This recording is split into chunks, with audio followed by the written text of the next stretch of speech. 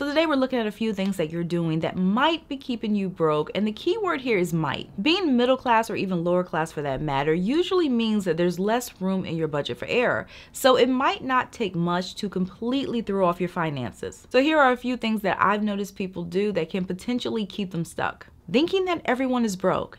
And I bring this up because whenever I give tips on how to save money or how to build an emergency fund, or I'll watch other videos on that topic, there will always be that 5% or 10% in the comment section saying things like, this is pointless, or everyone's broke, or nobody has money to save. And they say it with so much conviction to the point where I think that some of these people actually believe that. And yes, I realize that we're dealing with inflation. So at the end of the day, you can only do what you can do. However, I still feel that thinking or believing that everyone is broke or that everyone is struggling has the potential to keep some people trapped in this cycle of complacency. Because when you perceive hardship as the norm, you might convince yourself that saving money is an unattainable goal, and you might not even attempt it or even try to improve your financial situation so that you can. Now, this isn't to say that it's not hard to build a savings account or an emergency fund. It's not something that happens overnight for some people. Even so, the reality is there are many everyday middle-class people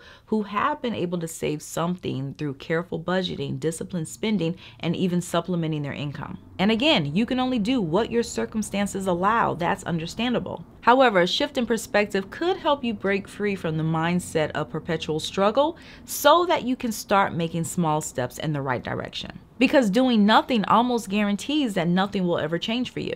Another habit is worrying too much about looking cheap or broke. So occasionally I like to go and pop into these online forums that are talking about money so that I can see what people are thinking about and where their head is money-wise. And one thing that I've come across several times is people admitting that they've gotten themselves into hot water because they didn't want to appear broke or cheap. So in other words, even though they knew that they weren't in a position to do something or buy something, they would do it anyway because they didn't want other people to know that they didn't have the money. And apparently a lot of people think this way. And unfortunately, if this is your pattern too, it is going to be increasingly difficult to dig yourself out of a hole. If anything, you're going to dig yourself into a deeper one. And I understand that peer pressure can be difficult, and it can also be difficult when your friends are able to do things that you can't. And to cope with this, the best tip I can give is for you to start embracing loud budgeting. If you're not familiar with this, loud budgeting is basically a concept of being more transparent about what you're able to do and what you're not able to do. However, it doesn't necessarily involve spilling the nitty-gritty details about your financial life. Instead, it's being open about not spending money on things that don't fit into your budget or align with your goals. So instead of being ashamed about what you can't do or what you choose not to do, you embrace it loud and proudly. In addition, following your passion might also keep you broke. We've probably all heard the statement, follow your passion, or the classic, if you do what you love, you'll never work a day in your life.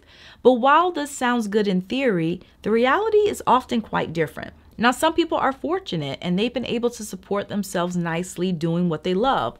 But for others, following their passion might lead to struggle and hardship. A while ago, I came across this article talking about the habits of people who have money, and some of the points discussed in there were pretty surprising. But one thing that really stood out to me was that a lot of these people don't always follow their passion as a career path. And the reason is because they know that their passion might not provide the income they need or want to care for themselves or their families. So instead, they purposely pursue opportunities that they know can provide more stability or where there's room for growth, and then they reserve their passion for hobbies or side hustles. So they're able to do what they love without the pressure of relying on it as a primary income source. And with that being said, you shouldn't put your passions on the back burner, which leads into another mistake, which is not monetizing your skills. Now, I'm not saying that you should start turning your hobbies into income sources, because if you did that, it would no longer be a hobby. What I am saying though is that if you need to supplement your income and you also know how to do something well, leveraging your existing knowledge can be a fantastic way to earn extra money and keep your head above water. You might be someone who only needs to make an extra $150 or $200 a week. And if that is the case, before you immediately go and start applying for part-time jobs, Sit down and brainstorm possible ways that you can make that amount or more in less time. For example, maybe you love cleaning and you're great at it. If that is the case, you might contact a few small offices in your area and see if you can clean 2 offices a week. If an office is 2,000 square feet, it might only take 2 to 3 hours to clean, and you might be able to charge $125 per cleaning. And if that is the case, that's an extra $500 a month before taxes. And if you want an extra $1,000 a month before taxes, you can get 2 offices. And one good thing about this type of business is that supplies are relatively inexpensive, and you probably already own most of the cleaning products. Another mistake is gifting beyond your means. So a while ago, someone told me that they weren't looking forward to the month of June because they had a wedding to go to plus 4 grad parties. And they jokingly said that buying gifts for all of these occasions were gonna put them in the poorhouse. Now, I don't know if they were exaggerating or being serious, but there was a lot of truth behind that statement because celebrating the milestones of others can be expensive. Now, when it comes to buying gifts, if you can afford it, it's usually not an issue. However, if you can't, don't feel guilty about having to scale back or get creative. For example, maybe you have a credit card that earns rewards.